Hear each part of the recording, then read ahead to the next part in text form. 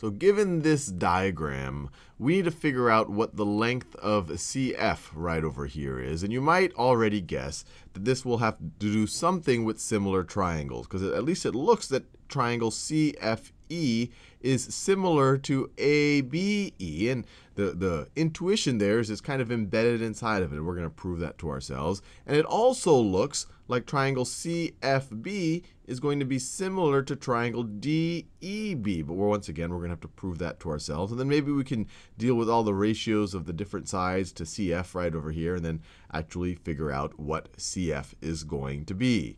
So first, let's prove to ourselves that these definitely are similar triangles. So you have this 90-degree angle in ABE, and you have this 90-degree angle in CFE. If we can prove just one other angle is, or one other set of corresponding angles is congruent in both, then we've proved that they're similar. And there we can either show that, look, they both share this angle right over here.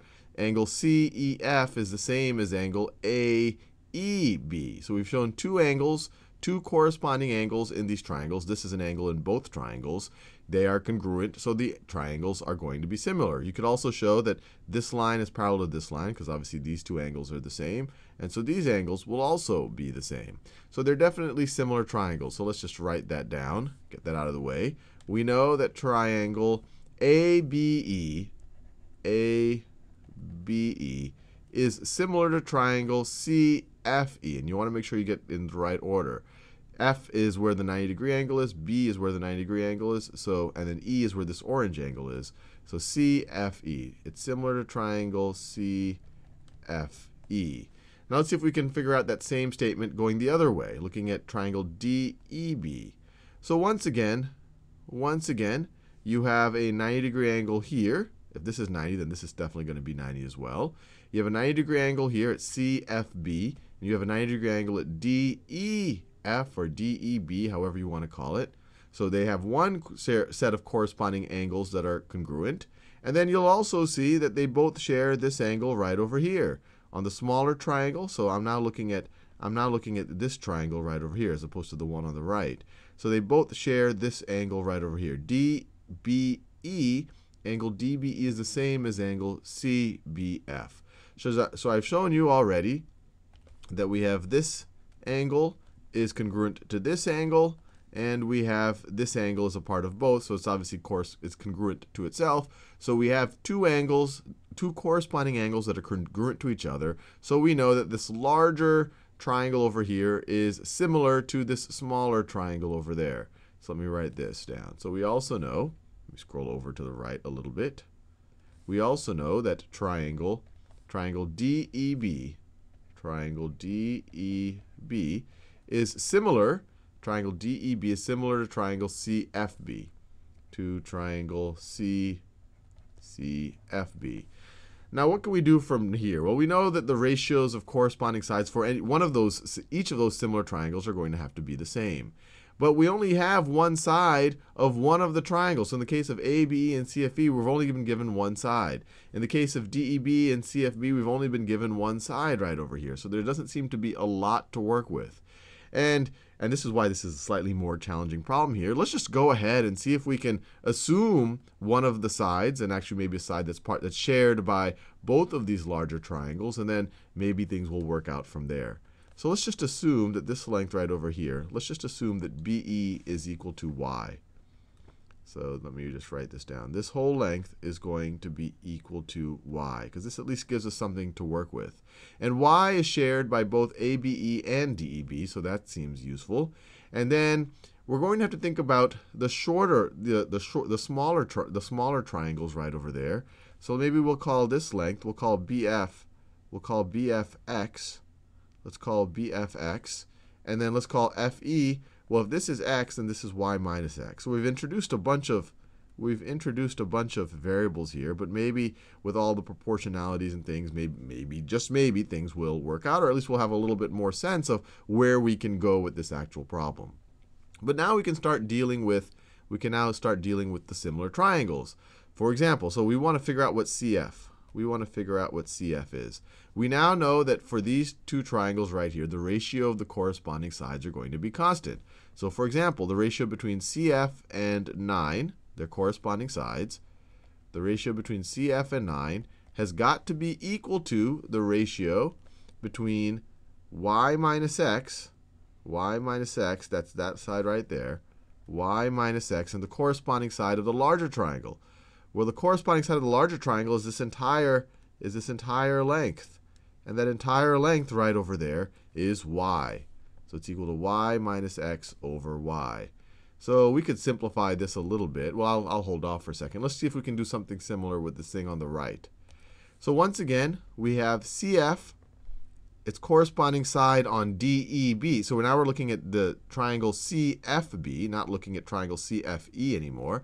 So now when we're looking at this triangle, CF corresponds to DE. So we have CF over DE is going to be equal to, so CF over DE is going to be equal to x, is going to be equal to, let me do that in a different color. It's going to be equal to, I'm using all my colors, it's going to be equal to x over, it's going to be equal to x over this entire base right over here. So this entire BE, which once again we know is y. So over y. And now this looks interesting because it looks like we have three unknowns. We have CF, sorry, we know what DE is already. This is 12. I could have written CF over 12. The ratio between CF and 12 is going to be the ratio between x and y. So we have three unknowns and only two equations. So it seems hard to solve at first because there's one unknown, another unknown, another unknown, another unknown, another unknown, and another unknown. But it looks like I can write this right here, this expression, in terms of x over y, and then we could do a substitution. So that's why this was a little tricky. So this one right here we can rewrite as CF, let me do that same green color. We can rewrite it as CF over 9 is equal to y minus x over y is the same thing as y over y minus x over y, over, or 1 minus x over y. All I did is I essentially, I guess you could say, distributed the 1 over y times both of these terms. So y over y minus x over y, or 1 minus x minus y. And this is useful because we already know what x minus y is equal to. X over y is equal to. We already know that x over y is equal to CF over 12.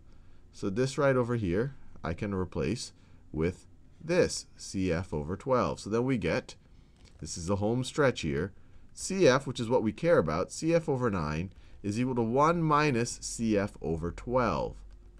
And now we have one equation with one unknown, and we should be able to solve this right over here. So we could add CF over 12 to both sides. So you have CF over 9 plus CF over 12 is equal to 1. We just have to find a common denominator here, and I think 36 will do the trick. So 9 times 4 is 36. So if you had to multiply 9 times 4, you have to multiply CF times 4. So you have 4 CF. 4 CF over 36 is the same thing as CF over 9. And then plus CF over 12 is the same thing as 3 CF over 36. And this is going to be equal to 1. And then we are left with 4 CF plus 3 CF is 7 CF over 36 is equal to 1. And then to solve for CF, we can multiply both sides times the reciprocal of 7 over 36. So 36 over 7, multiply both sides times that, 36 over 7. This side things cancel out. And we are left with our final, we get our drum roll now. CF is equal to CF, so all of this stuff cancels out. CF is equal to 36, 1 times 36 over 7, or it's just 36 over 7.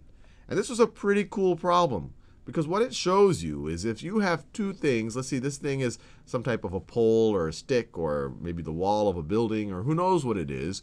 If this is 9 feet tall or 9 yards tall or 9 meters tall, and this over here, this other one is 12 meters tall or 12 yards or whatever you want, units you want to use it, if you were to drape a string from either of them to the base of the other, from the top of one of them to the base of the other, regardless of how far apart these two things are going to be. We just said they're y apart. Regardless of how far apart they are, the place where those two strings would intersect are going to be 36/7 high, or I guess 5 1/7 high, regardless of how far they are. So that's a pretty, I don't know, I think that was a pretty cool problem.